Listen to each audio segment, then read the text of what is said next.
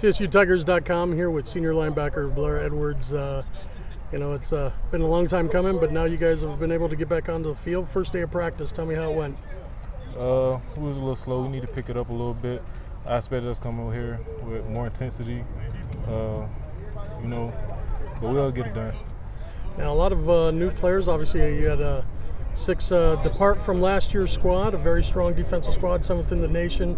Kind of talk about the new additions and how you feel that you guys can pick up where you started or where you left off.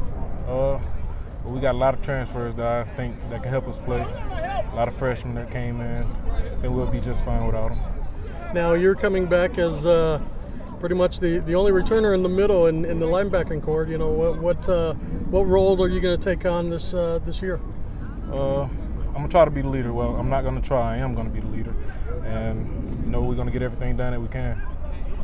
Okay. So what are kind of your thoughts heading into the next few days and trying to get your team prepared? Everybody has to get to the ball. We really need to create turnovers a lot. You know, that's about it. Okay. Thank you very much. No problem.